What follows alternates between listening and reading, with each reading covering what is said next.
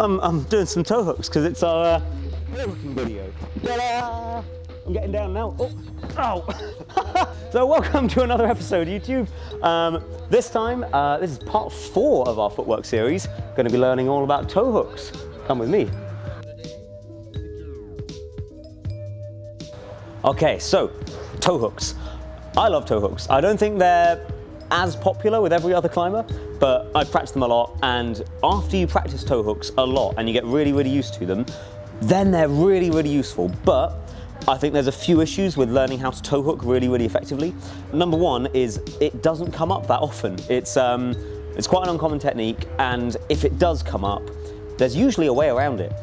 And if there wasn't a way around it, usually people haven't practiced enough that they know how to do it, and so they just don't end up doing that climb. So generally, toe hooks are a bit awkward to practice.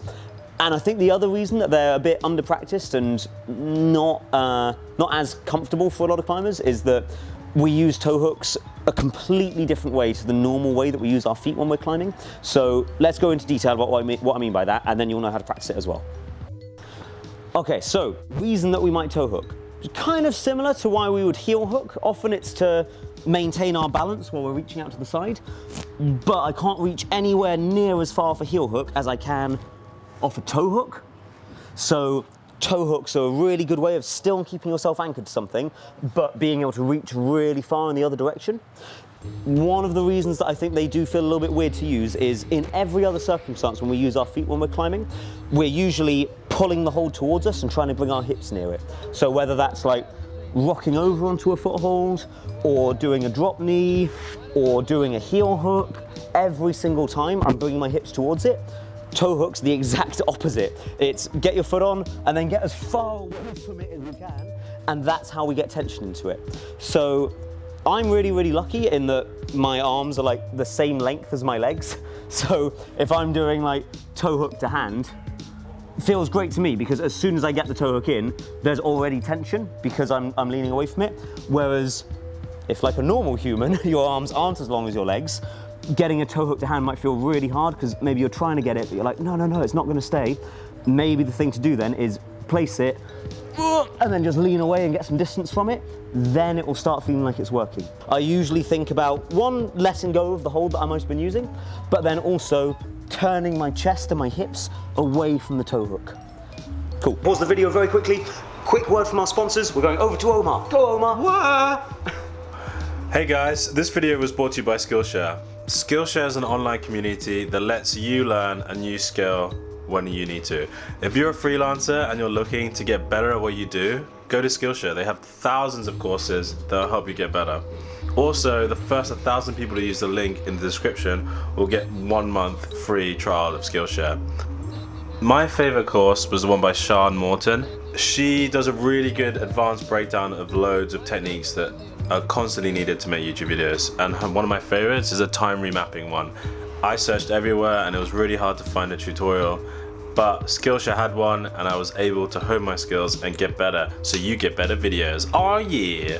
So if you're interested in doing the same as me, click the link in the description. 1,000 people, 1 month free. Okay, back to the video.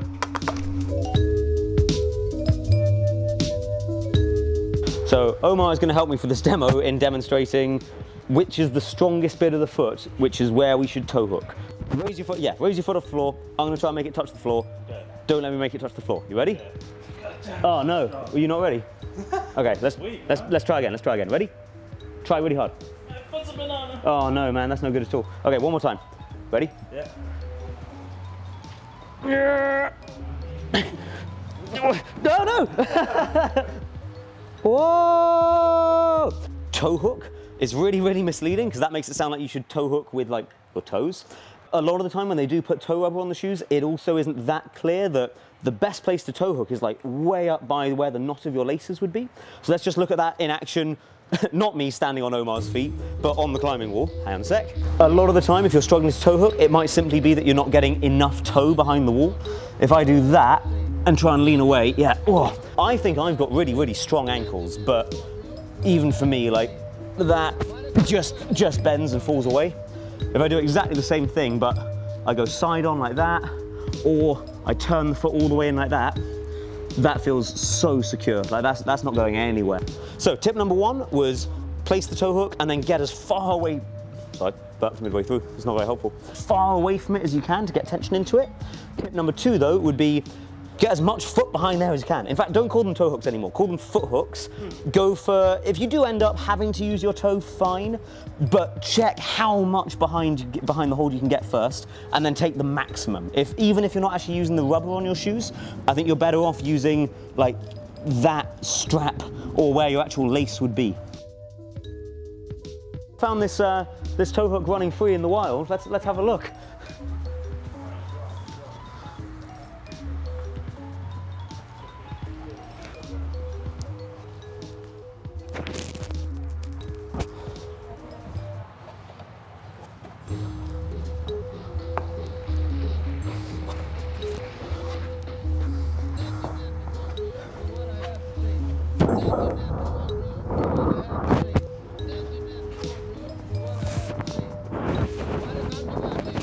Wow, heel hook back step.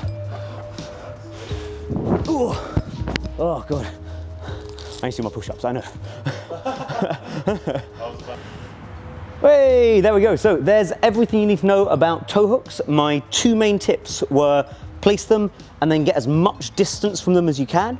And the other one was just get as much foot behind them as you can. Yeah, we're going to call them foot hooks from now on. Aside from that though, remember I was saying at the start of the video that one of the difficulties in getting good at toe hooks is they don't come up that often, and when they do, they can be quite avoidable.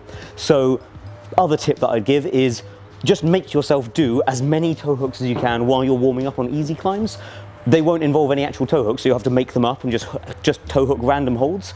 But that's the way I practice them and refine them loads and loads and loads on easier climbs, so that when I got onto harder ones, I was already really well practiced and felt really, really comfortable with them. So, get started. Let us know if you've got any questions. Click like, subscribe, click the join button, and yeah, let us know in the comments what other tips videos would you like to see. And I'll see you next time. Bye team.